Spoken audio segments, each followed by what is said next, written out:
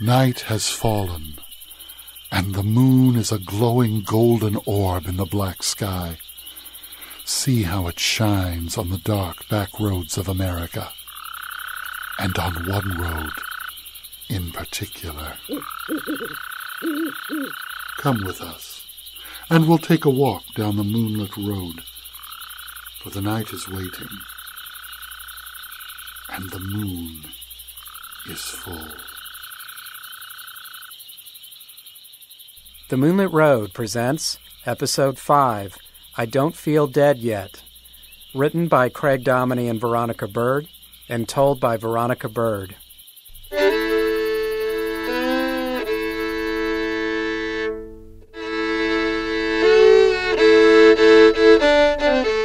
Well, it happened one morning in the deep, dark swamps of Louisiana that Sister Jones woke with a start. She looked at her husband, who was sleeping soundly beside her. She was a bit uneasy, though, for she had dreamed of a beautiful wedding, and her mama had always taught her that to dream of marriage was a sure sign of death. Now, Sister Jones lay there and wondered exactly who was going to be the one to pass from this earthly life to the next, she or her husband Cephas.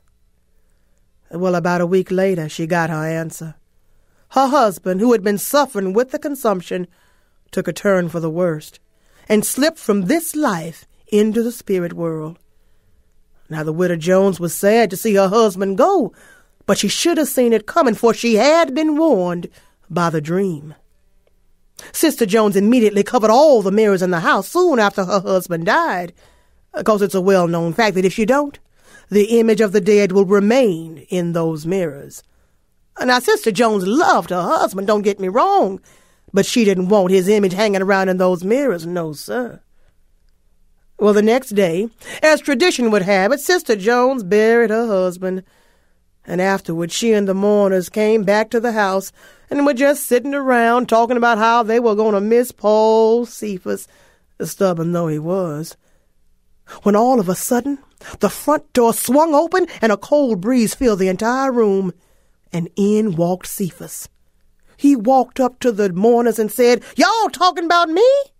He then pulled up his favorite rocking chair and sat down right between his widow and the lead mourner and said, "What's all this about? Y'all act like somebody's dead. Who's dead?"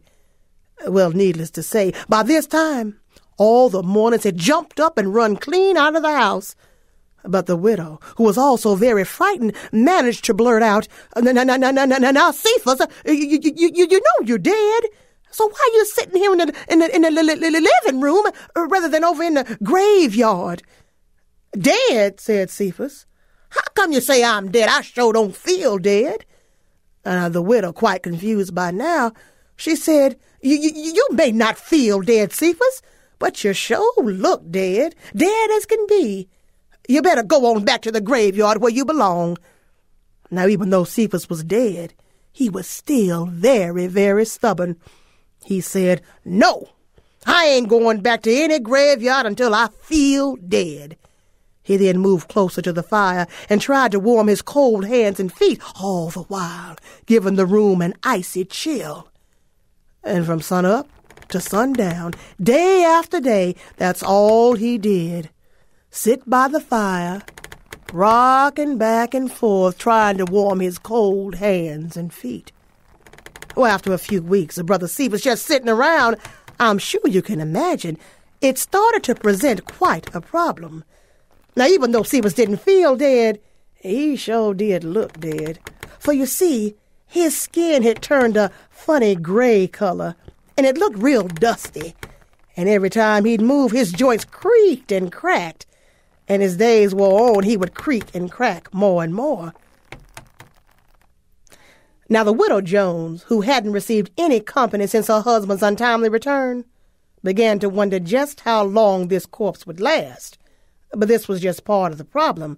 For you see, the Insurance Association refused to pay on Cephas's life insurance policy since Cephas declared he was not dead. And the undertaker threatened to take back the coffin since Cephas was not going to lie in it. Now, Widow Jones needed that insurance money awfully bad, And what's more, she was getting really tired of her dead husband just sitting around the house, rocking and creaking and cracking. She tried to convince Cephas time and again to go back to the grave, but each time he'd protest, "Leave me alone, woman. I'm not going back to no burying ground till I'm dead, and I don't feel dead yet." Now, Widow Jones knew that something had to be done. Well, dead Cephas had been sitting around the house for about a month when one night the best fiddler in town built up enough nerve to go by and visit the Widow Jones. After all, she hadn't had any company since Cephas came back. Well, the fiddler came in and sat on one side of the fire, and Cephas in his favorite rocking chair was on the other, cracking and creaking and still trying to warm his cold hands and feet. Well, the two men exchanged glances, and each made small talk, as small as a human and a corpse can make. But after a few minutes of this, it was very obvious that the two men were rather uncomfortable. But by and by, Cephas blurted out, "All this sitting around is boring. Let's the three of us do something fun. How about some music, brother fiddler?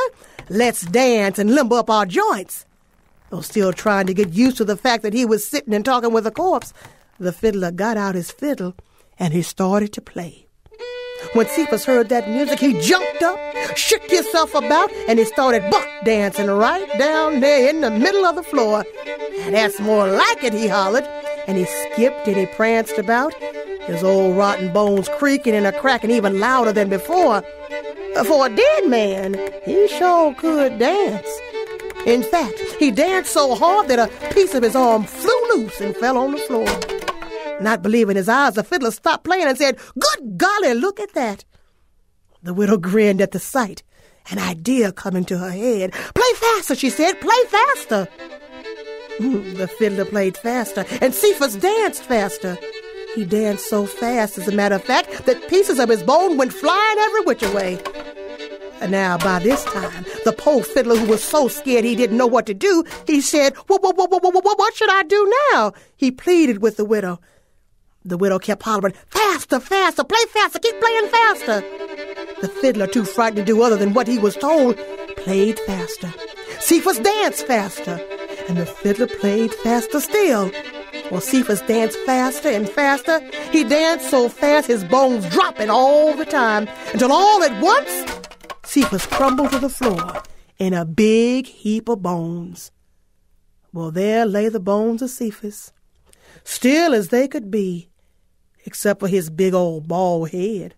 Why, it kept on dancing all by itself, just a-grinning up at the fiddler, while the head was bouncing all over the floor, just a-dancing and a-grinning.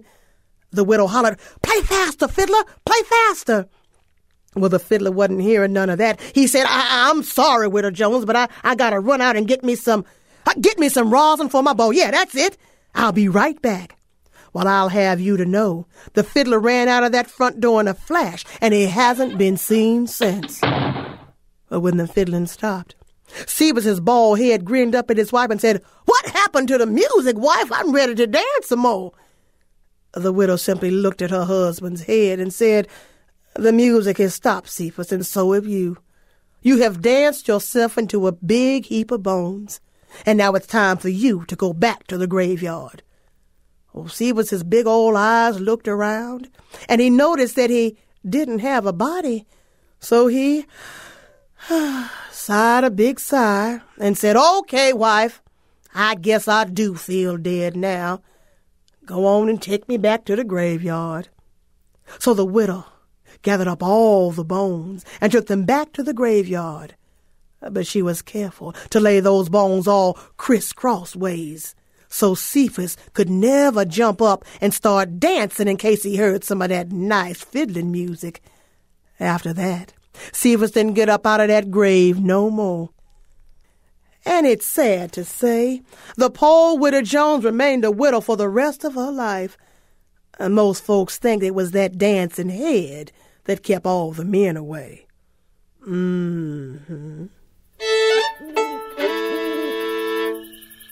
That concludes this tale from The Moonlit Road. Be sure to visit our website at themoonlitroad.com to find out more about our stories and let us know how we're doing. The Moonlit Road is produced and directed by Craig Dominey, recorded and soundscaped by Henry Howard in beautiful Stone Mountain, Georgia. Thanks for listening, and we'll see you next time.